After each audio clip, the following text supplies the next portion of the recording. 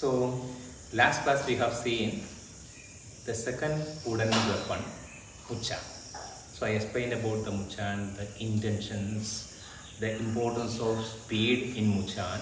So the first part of Muchaan we have seen the performance, this choreographed performance.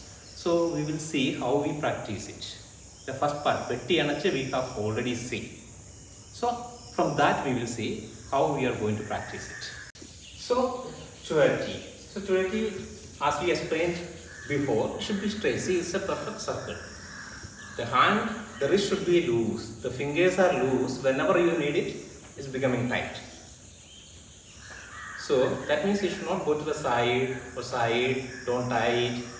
So in the beginning it will be slightly difficult to do it, but gradually it will come. That smoothness and the familiarity with the stick. So you can hold it at any time. So left leg in front, hands. The left hand is always we are keeping as an active part of fight. So at any time an unexpected movement comes, you can use the left to block or whatever. So it's a defense technique. So Chuerti. So we are going to perform very slowly. Kali Kayari, Vetti Anache. So both are the same. Amarna position. 1, 2, 3, 4, 5, 6, 7. So when he attacks, he is coming up. I am keeping the same position. Odiram, Olavu. So when you block Odiram and Olavu, start from your chest. Same as the stick. Stick we were doing like this.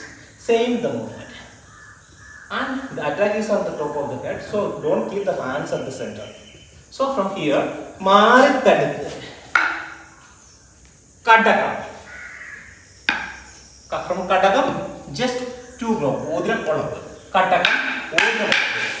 Mari Kadakam, Kaikuri. So an attack on his hand. So immediately he is moving the hand and blocking at the top of the over the head.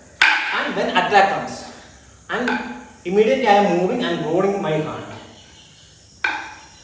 Karmari Kaisuri.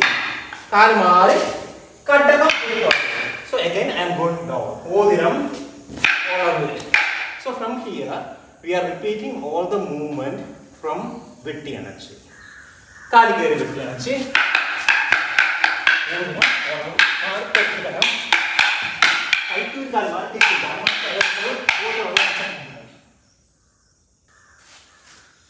So this is the first part of Muchaan.